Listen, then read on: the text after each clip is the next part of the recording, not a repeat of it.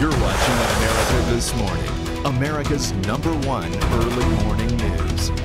Arnold Schwarzenegger is coming back strong these days, so strong in fact that he is the star of our play of the day. Yeah, first we're seeing the former governor as a Gold's Gym employee. His character's name is Howard, and he's giving gym clients his fitness tips. Stand up straight. Very good. Rep number 7. Stop being a baby. This is Gold's Gym. This is not a baby gym. And 10. Very good. You did it. Give me 5. That one. Ow. Why you hit so hard?